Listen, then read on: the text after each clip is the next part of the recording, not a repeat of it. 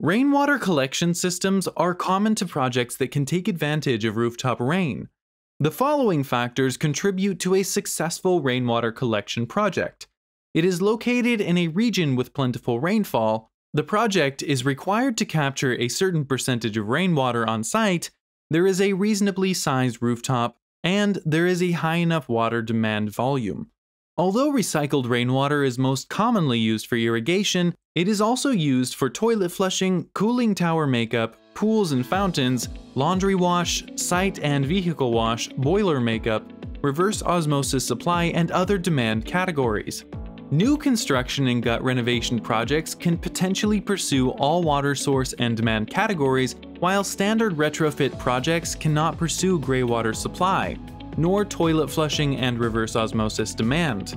A few of the rainwater harvesting projects Wahaso has worked on include MGM National Harbor Resort, Clarman Smith Hall, Patel Center for Global Solutions, New York City Sanitation Building, and 270 Brannan Street.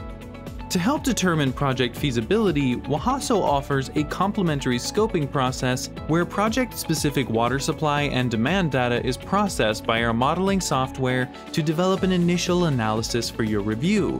If initial findings allow, we can then proceed to develop a mechanical sequence, customized schematic drawing, and customized specification as the basis for a plug-and-play skidded Wahaso system.